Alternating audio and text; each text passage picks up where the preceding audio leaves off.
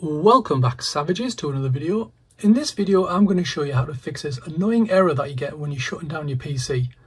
So you've got two options at the bottom when you get this message. It's either cancel and it'll go back to the login screen, or you can do shut down anyway and it'll continue to force to shut down the PC. But it happens every time, and it's happened since I installed a recent Windows update.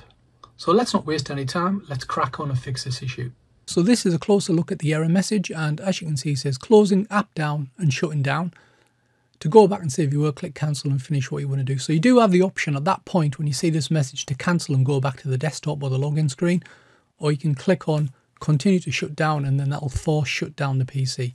So the offending item in this case is this register user device problem, and to fix that we need to go into the task scheduler. And the way you do that, you need to go into task scheduler as the administrator account. So click on the start menu and type task schd.msc.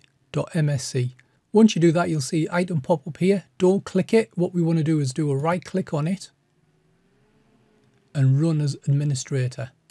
Once it opens, expand the scheduler library, expand Microsoft, expand Windows,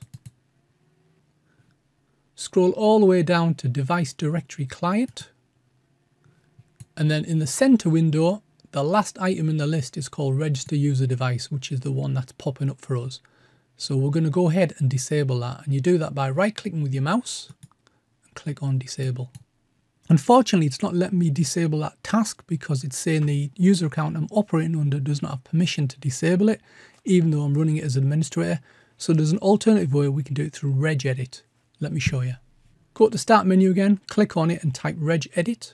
So once you've got regedit appear at the top left hand side, right click on it and do run as administrator. To get to the task schedule area, what we need to do is click on HKey local machine, go to system and then go to current control set, click on services, and then we're looking for something called WPN user service. So once you've located the WPN user service key, on the right hand side window double click the start item, this one here.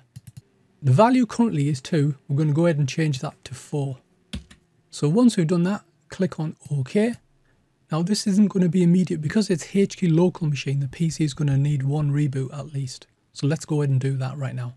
So I've already shut down the PC, and yes, you did get the same error on the first time you're shutting it down because the registry key hadn't registered quite yet.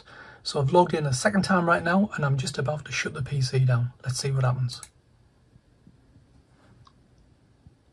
That's just the monitor splash screen saying there's no signal to it. Looks like it's all working. And it looks like the PC screen has gone off. And yes, that's my PC switching off as well. So there you go, Savages. That is how you fix this particular error message that you get when you're shutting down your machine.